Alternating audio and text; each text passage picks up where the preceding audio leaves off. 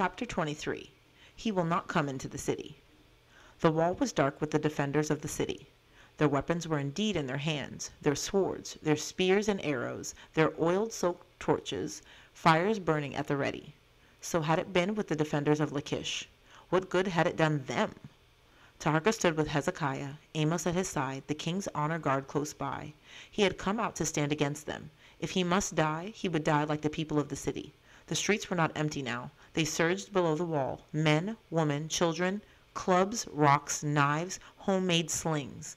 They pressed toward the west gate as if they were the attackers, eager for the assault.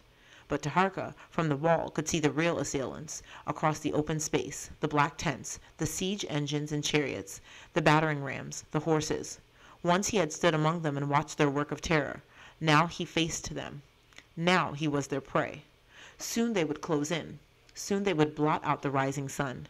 They had been given sword and spear. He remembered Mbuta. This is a spear, little nephew. You grasp it so. The Ka of Mbuta would stand beside him. He would give it no cause for shame. Why did they not move? The sky was red now. It was time. They were ready for attack, the chariots positioned, the rams emplaced, the horses drawn up. Surely they were ready. Something was wrong. Where is their infantry? Whispered Amos. Yes. Where were the men? The horses were there. Where were the riders? The siege engines were there. Where were the men who would sweat and strain to drive them forward? And the silence. Where were the shouts of the commanders? Hezekiah, the sweat on his brow, muttered to himself, What is this? Some trickery? But there was movement among those black tents. Carts and wagons were being drawn up. Loading, said Amos. What are they loading? Something strange was happening. What use did they have for those carts? The cold fear of the unknown took hold of the men on the wall, spread in waves to the people below. What strange and terrible thing did they have in store for them? The silence was broken. Someone was shouting, out there in the open space between the city and the camp, a wild, piercing cry. A young boy, a shepherd, was running across the fields, one lone young boy.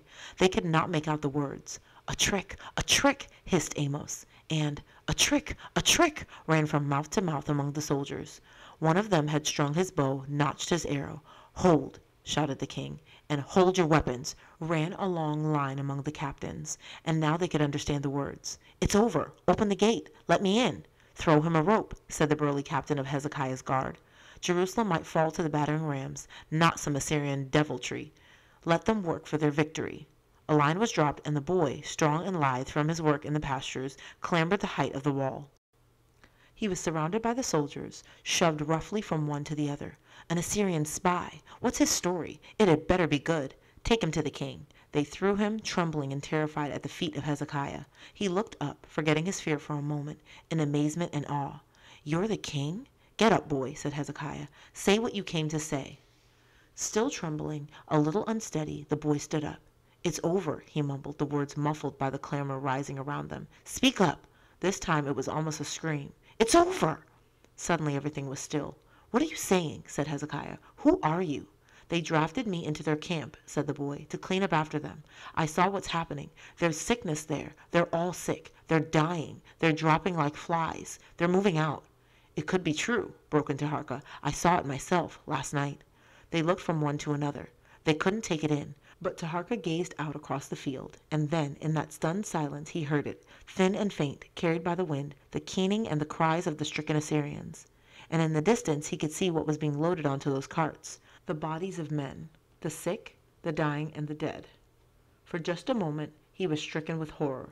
He should go to them. He should be there. It was his calling to help them. Surely a real physician could do something against that terrible wave of death. But Amos was looking at him with a look that reminded him, just a little, of Shabbataka. Don't be a fool, he muttered, and Hezekiah had closed his eyes. He will not come into the city, he whispered. Then he opened them wide. The words came in a great shout. He will not come into the city! The word had spread among the people from mouth to mouth, and the voices rose around them. It's over! A plague has struck them down! It's over! Praise to Yahweh! They're moving out! We're going to live! He will not come into the city! A captain of 100 pushed his way through to the king. My lord the king, there's trouble at the west gate. Hezekiah knew without words. The people of Jerusalem had suffered greatly. There were few who had not lost friends or family to the Assyrian drive, and before that, to their demands for human tribute. They had been trapped and starved, shut in from their fields and vineyards, like birds in a cage. They wanted revenge. They were burning for revenge, as if swept by a great fire. "Hold them back," said Hezekiah. "I don't know if we can. They're trying to break through. They're tearing out doorposts for rams." "I'll go to them," said Hezekiah. "They won't turn against me now. This is the Lord's work, not ours." And gathering his cloak around him, he laughed softly. It was over. They had loaded their dead and their dying onto their carts and wagons and moved out. They were gone. The echoes of the moans and the cries were still. Once, across the fields, Taharka had seen a lone figure lifted onto a rich litter and carried away. He had recognized the brightness of the robe, the Rabshakeh. He had seen it raise a fist toward the city. "We will be back," it seemed to say. But Taharka's death day had come and gone, and he was still alive. The people of the city were still alive. They had held back from pursuit. Hezekiah had been right. If they would not turn against him in surrender, they would not turn against him in this. "Jackal's work," said Amos contemptuously. But later, when the sun was high, the gates had finally been thrown open and they had poured out into the fields of barley, to the spring of Gihon, to the orchards and the vineyards, cartloads of grain to the grinding stones, cartloads and armloads of vegetables and fruits to the city. They were going to live. Figs and dates and honey cakes, platters of leeks and root vegetables were brought to the table of the king that evening for the first time in many weeks. The shepherd boy had provided a ram from his father's herds. Taharka found that he could eat very little. He, after all, had not been suffering from hunger, but he had not slept for 2 days and a night. He wanted only to sleep. And later, as the sun went down, he wandered outside his chamber to the roof of the house of the king. Down there, in the streets, he could hear the voices. Not far off, there was music. People were dancing. If he could have moved that far, he would have gone down and joined them. The last thing he thought before he fell asleep was, "I'm going to live." Sleep wrapped him like a dark cloak. And then suddenly he was wide awake. It was not morning. The moon was high in the sky. Something had startled him out of that darkness, his eyes wide, his muscles tense, his hand already feeling for the short sword that still hung at his side. Someone was on the roof.